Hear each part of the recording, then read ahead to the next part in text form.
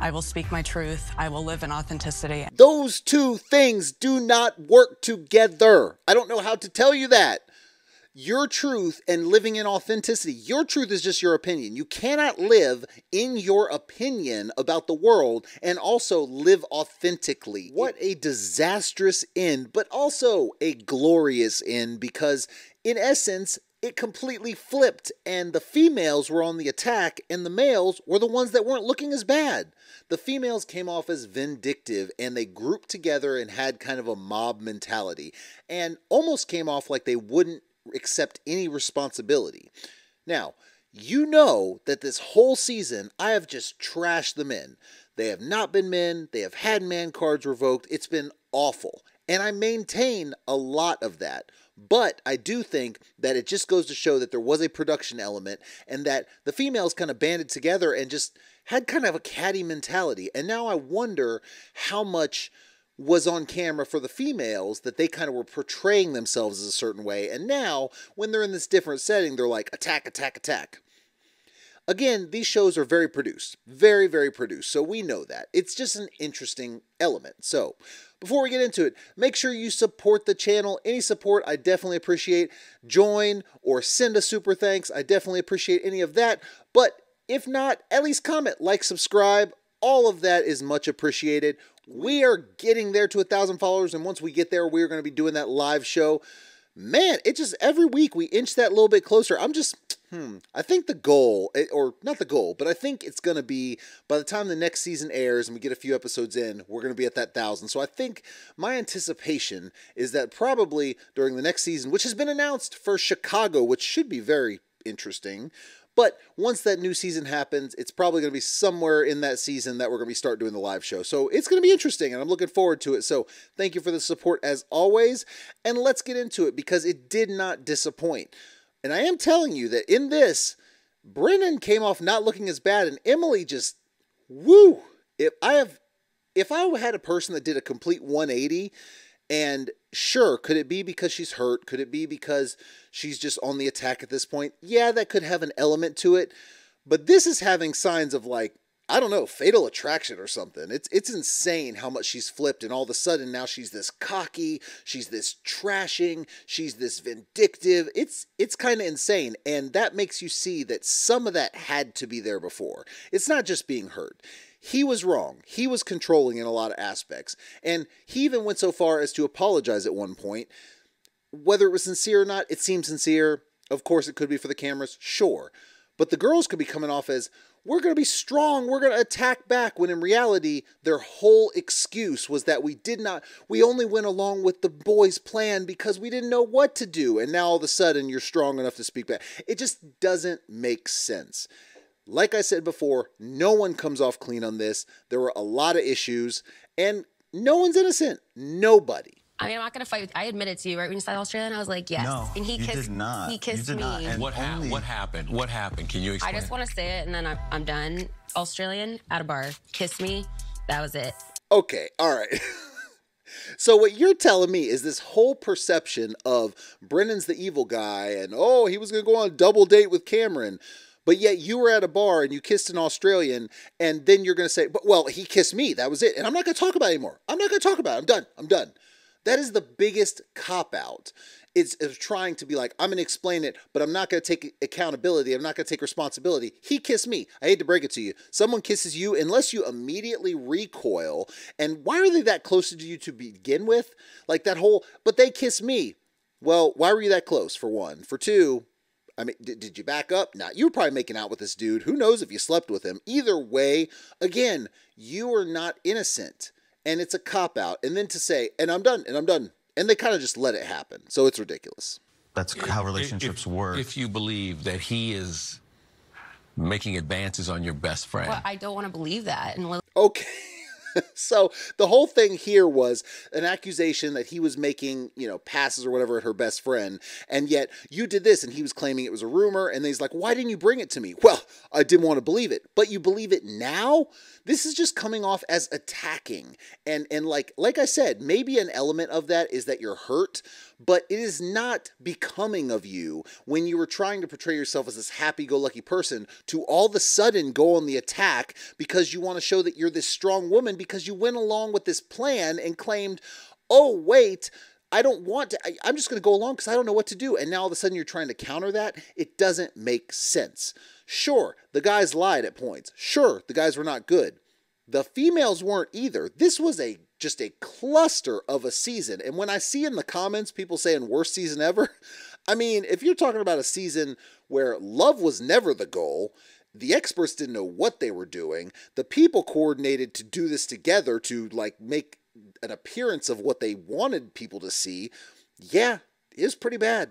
Because I wasn't attracted to you and wanted to be. Which I honestly don't believe that either, but whatever. Mind blown. She has all of a sudden become this extremely cocky person. Like he's saying, because I wasn't attracted to you. And I said all along, you need to be honest with the girl. The whole thing with saying that, oh, well, it wouldn't be nice to say these things. Just tell her you're not attracted to her. Stop doing that. You just answered the question there. And No, why would I make that up? where? We made out one time. I mean, if that makes you sleep at night, sure. Emily. Who wouldn't want to make out with me? I'm sorry. what the holy hell, lady? Do you think that's attractive? Saying, who would want to make out with me? Guys are going to run for the hills, or you're going to get the bar crowd that just wants to sleep with you, and you will continue to have this third date crap that you never end up getting past. I'm starting to wonder if a lot of this was because she used to do, I never got past the third date. She probably slept with the dates. She said she slept with the dates and insinuated she had a bunch of one-night stands, and then she would leave, keeping her in control. She was not in control of the situation. Brennan was the more controlling one. Brennan was the one that was leading it, and Brennan was the one acting like he wasn't attracted to her, and she did not like that. So now she's on the attack because she wasn't in control.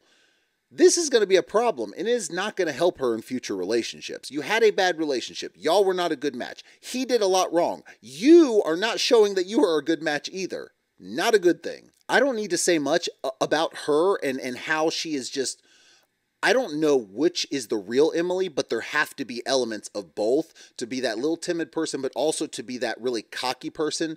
And everything you need to know is said in this next clip. I wanted to say I'm not attracted to you. I don't like you. You're like, you can't do that. God forbid. I'm not attractive. I'm the hottest guy in the world. I just sit you down and be like, Brennan, I don't think you get this. I'm an 8.5 and you're a 6. What the? She's an 8.5. I'm surprised she didn't say, I'm a 10 and you're a 6. She gave herself a rating, the rating system, I'm an 8.5 and you're a 6. Just everything that you claim to hate about men and everything you claim to hate about this guy, you are doing. So I don't know if you're becoming what you hate or if you've always been this way, but lady, get on the find an off-ramp. But I hate to break it to you, this is the beginning, not far in, and it doesn't really stop. She just never stops, never has any accountability, never says maybe I could have done things differently, never says I shouldn't have gone along with the whole doing things on camera thing, never. The marriage wouldn't have lasted as long as it did had I been fully transparent. I was silent to try to protect the feelings of my partner rather than express my truth. Ah! What the hell? I was fully on his side in this thing until he said, my truth. Dude, your truth is just your opinion. I don't know if y'all know this yet, but this is one of my pet peeves because and through the whole thing, Kevin Frazier, the girls, Brennan, my truth, your truth, the truth. Actually, never the truth, just my truth, your truth. God dang, man. This is the problem, is as a society, we've become comfortable with, instead of acknowledging whatever the truth is, acknowledging ourselves and our opinions by saying my truth or your truth when you're talking about someone else. Basically saying there are multiple truths to any situation. What I think is my truth. What you think is your truth. No, There's only the truth. One is right, one is wrong. Maybe there's two stories to each, or two sides to each story, but there is only the truth. Now, whether we get to the bottom of it, that's a different question. But people say it like this dude, oh my God, dude, I don't know what the good word is for it. Cowardly man. Never a man should ever say my truth, your truth, whatever. It just be whatever the truth is. So if I could take your man card again, even though I am on your side for a lot of this, dude, you're never getting that man card back. It was that night that I went into flutter. And, Talking about the breakup after they had broken up, his heart went into flutter. Since Becca mentioned receipts, I figured I'd bring some receipts, and that's where I was shocked back. Oh yeah, it's your EKG. Yep, and here's the shock right here. Where your heart stopped. Yep. So he's showing that his heart, because what they were trying to say is he just left. It was a cop-out. He left. It was all an excuse. What he's saying is it actually wasn't a genetic thing. It wasn't hereditary. And what he was saying was, what they actually are saying was he went into that because of stress, supposedly from the show. A broken heart, if you will. Do I think he really had a broken heart from Claire? No. But stress-induced, and he proves that it actually happened. He actually has the EKG. Great. That's great. I get it. And no one should be saying he did it just to get away. I mean, obviously, that's a hell of an accusation that you better come with receipts for, saying he just went in the hospital to get away. Actually, even though they keep claiming that he is the one that orchestrated the whole cover-up or whatever, I don't buy it. I think he mentioned some things about being on camera. He actually admitted to that. Overall, I think Cameron was a good dude. Things could have been done differently. I think Claire was definitely a puppet master at points, and she is downplaying that. But again, this is just like villain after villain. People who should not have been chosen, experts who should have had better opinions, body language expert who should have been there. Mark my words, if they put a body language expert in there, that was my idea. Listen to these females. Listen to these females. None of these men are men we would have ever given a second glance at. What the? They're hideous inside and out. Wow. You're going to complain about Brennan not saying what he should have said to Emily, which I acknowledge that he should have said, I'm not attracted to you. And you're going to say that we would have never given these men a glance inside and out. Holy crap, Lauren, you piece of human debris. What the hell is wrong with you? Like, pain does not equate to being a bad person. If you hurt, you putting it off on someone else should not be the way. I do not buy that this is all because they're hurting. I think that they were these kind of people before, and this just elevated it. Just like Brennan had controlling tendencies, and this thing elevated it. This whole process elevated it and brought it out.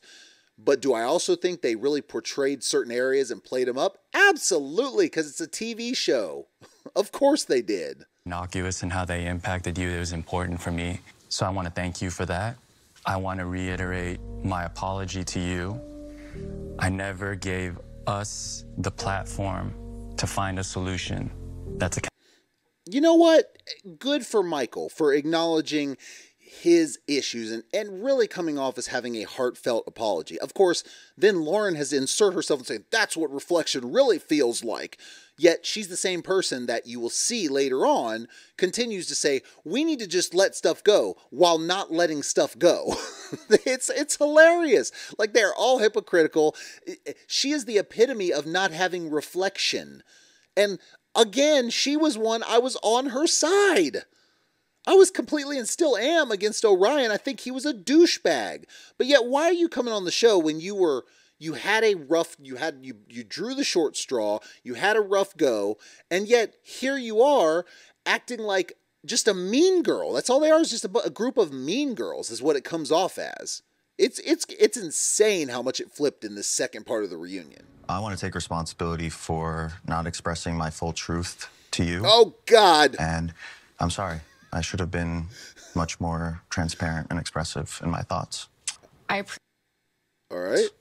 I appreciate that. I don't really believe you, and I don't really... See, it's like, you can't, like, she just wants to just seethe. Like, now, again, douchebag, not expressing my truth. Okay. Your truth. listen, I can't express anymore. Y'all know my feelings on the your truth thing. But her saying, I accept that, but I don't really believe you. I'm like, lady, you're not, I don't know. Maybe you're going to argue you don't care about optics, but then that's fine. But then this is just who you are. And you are going to struggle to find someone that wants to be with you if this is your actual personality. If this comes out when you're a little bit hurt, or if this is just out, period. And it also makes people think, maybe Brennan had something about some of the stuff that was going on behind the scenes that no one believed before, because you're showing it now. Good Lord. Just to say, for the rest of my life, I will speak my truth. I will live in authenticity. Those two things do not work together. I don't know how to tell you that. Your truth and living in authenticity. Your truth is just your opinion. You cannot live in your opinion about the world and also live authentically. It does not work. And yet your advice is live your truth and live in authenticity. Lady, tell the truth, be honest, and be who you are. There you go. Your truth is not a thing. It is something people have created in order to make themselves feel better about not acknowledging whatever the truth is. I can't get away from it. I can't get away from it. All we're trying to do is make marriages work. No, you're not. If you were trying to make marriages work, you would be better at matchmaking. You would read through some of this bullcrap. You would know what's going on behind the scenes because you have 27,000 cameras going on. I get it. There are instances where you can be away from the cameras. You can talk. Maybe they're not reading your text messages. I get it. Again, suggestion. Put a body language expert in these interviews. Do that and see some of these cues and red flags right off the bat.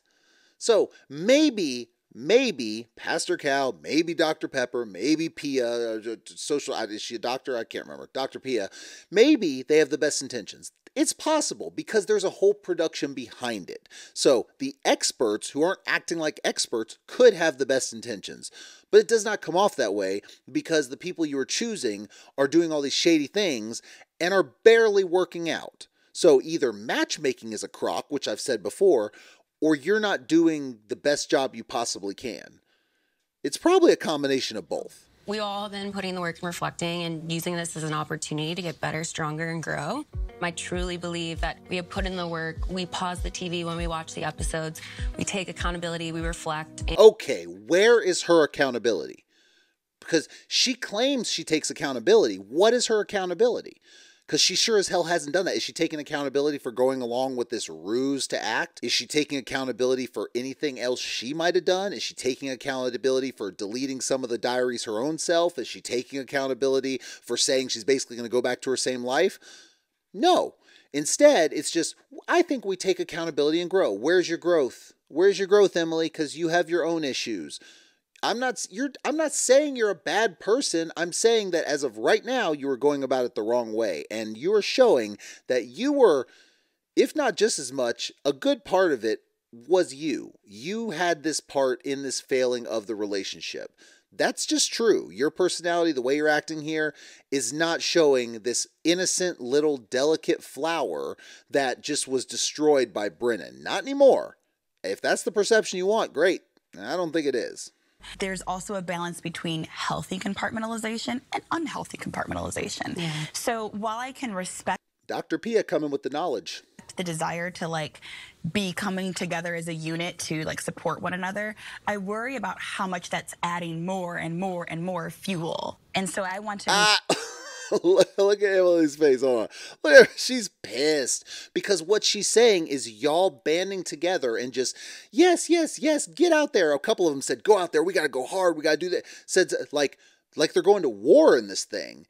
Let me tell you something about men, typical men who, especially with friends. I don't know about these men because these haven't been friends for a lifetime. If you have friends, if you're a man, you have friends who have been your friends for a long time. Typically with men, there's accountability. We typically fight and are able to get up and move on. We typically tell each other when we're doing something wrong. Now, we don't go out and advertise that because we don't gossip. We don't do those things. So there's an accountability there with at least this group of females and, you know, the high school mean girl crowd. It's like cheering on to do negative things. It is encouraging to do negative things instead of to grow. They keep talking about growth. They keep talking about, you know, going to therapy and doing better. In reality, they're encouraging each other to go out and be this big, bad B word and show everyone that, you know, they're strong. Okay. I thought y'all were strong before when y'all were dealing with these relationships in this negative way and still trying to make it work. When it was portrayed that way, I thought you were strong then. This is not someone me or anyone I've ever known would want to be with. This is not someone that men look at and say, man, that girl right there, except for someone who saw her on TV and said, I might get my 5 seconds of fame. It just isn't. This is not good. And she points it out that, you know, oh, this whole coming together, trying to say it in a nice way, like you're talking about growth, but y'all coming together in this support, okay, maybe it's not the best thing when you need to grow yourself. And clearly, Emily isn't happy with that. Sorry, I kind of blacked out there. I don't know if I apologize. I was trying to apologize. I received it. But I know I lied to your face, Dr. Pepper. And if I did it to you guys as well, I'm sorry if I don't have as clear of a memory of it, but I... You know what? Good for him. So this was basically him taking accountability for his role in orchestrating them to portray a certain way on camera. One that Claire went along with and kept saying, oh, I was intimidated. What are you going to do? Claire, the puppet master all along, at least he's taking accountability. This is what I was talking about, where at numerous points in the show, you see the men taking accountability. The women never do for a thing. And that's a problem. It does not show someone who's ready for a relationship. I don't think any of them are ready, but at least if you're showing accountability, maybe you have room to grow. I am not confident in the women in this because it was just an attack session for them. And it just wasn't good. It just wasn't good. And I take full responsibility for that. I don't think I gave you a fair chance at letting you help us. And I do sincerely apologize for that. Brennan, Again, Brennan showing accountability. You can argue it's not sincere. I think overall, at least to a good portion of it, it was. He's saying, I felt backed in a corner there, and I was controlling. That was when he was like trying to talk over Emily and all that thing, and I pointed that out at the time, and I still think it was controlling. I still think he's got a lot to work on, but at least he's saying, I'm sorry, I'm trying to make accountability, or I'm trying to take accountability, and I sincerely apologize. Maybe he's doing it for the cameras just for that as well, but at least he's doing that part of it. Good for him. I hope it's sincere, because being a control freak of a person who wants to control how someone is talking is not a good thing. But also, being a person who just wants to trash the person they're with or was with all the time is not good. I mean, Brennan said at one point he's with someone else, because they always ask, oh, are you with someone? He said, yes, I'm dating someone that's going very well. Emily said, I wish I could find that person to tell them what kind of person you really are. That is vengeful. That is vindictive. That's getting to a level of, I don't want to go so far to say evil, but a level of vitriol that is not usually reserved for just a normal everyday person. It's usually reserved for someone who is like a sociopath or a narcissist, or maybe someone with like a borderline personality disorder. That's very possible. And that is scary that that's where she went with it. Cameron said you wanted my best friend at both Austin You and just Cam. admitted before that rumor was clearly not true. Doesn't matter. You just admitted it's not true. Doesn't matter. That's the excuse. Doesn't matter. It absolutely matters. He said, you just admitted that wasn't true, that I wanted to F your best friend, have sex with your best friend, and then she says, doesn't matter. Are you serious right now? If that doesn't tell you that she is not the person that was portrayed on TV, that it doesn't matter that you admitted that that didn't happen. So basically, it's okay if I lie about you, but when you do something bad, it's really bad. That is awful. I mean, that is that same thing I was just talking about, that level of sociopathy or narcissism or borderline personality disorder. I mean, there is some craziness in that statement that you would be willing to say, I don't care what the truth is, that I'm still just going to put it out there, knowing that that wasn't true and it was a rumor. Unbelievable. The filming. Look, this is separate, Cameron. You can look bewildered all you want. That don't fly with me. You're trying to... She is trying to insert herself into this drama. To equate the pact that you all made to us deciding our husbands suck, our husbands were manipulative, let's wear pink in protest of them. Okay, the pact they made that y'all agreed to, that no one said that didn't happen or we didn't go along with. No, instead you said we were afraid. Since when? Y'all are very outspoken. And then you said, don't do that with me. And not only that, does she go on to say, you keep poking the bear. What are you going to do? You cowered down to Orion when he made the stupid comparison about Redskin, saying, how dare you, even though it was clearly a joke. I was in your corner. Instead, now you're acting like, don't poke the bear, or what? His proper response should have been, poke. Poke, poke, poke, poke, poke. What are you gonna do? You gonna turn this into Jerry Springer and run across the stage and beat him up? What the hell are you gonna do? You guys, you've already been seen out and someone has recognized you. What is that like, being out now and people recognizing you? I forget that I'm on a TV show and I'm just always wondering, why do you know my name? But so many people watch this show, and this is a selfish thing to say, but it just makes me feel good that I'm always so kind in public. What? Why are these females so cocky? It just makes me so happy that I'm just the nicest person ever. Everyone says I'm the nicest person. Like, so just like showing humanity?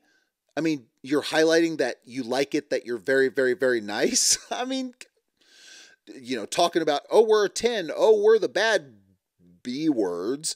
Oh, we're this, oh, we're that. My God, is this just to build themselves up? Because it is a whole lot of cocky.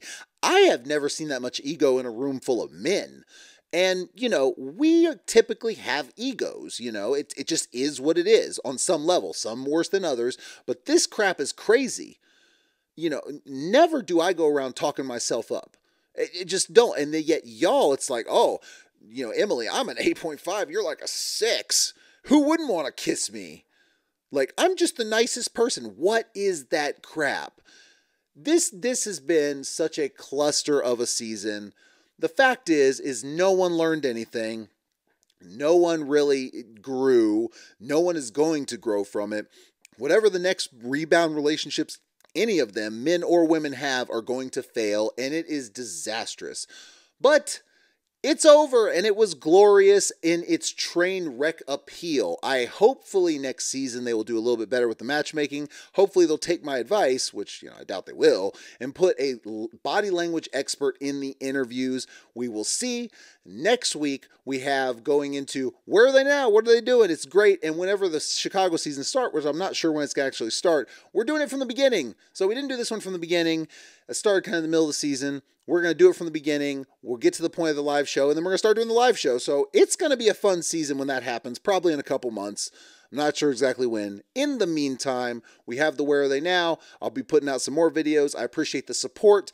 Make sure, if you want to support the channel, you can join. You can also do super thanks. I appreciate any support, but at the very least, comment, like, subscribe, hit the bell so you get notifications.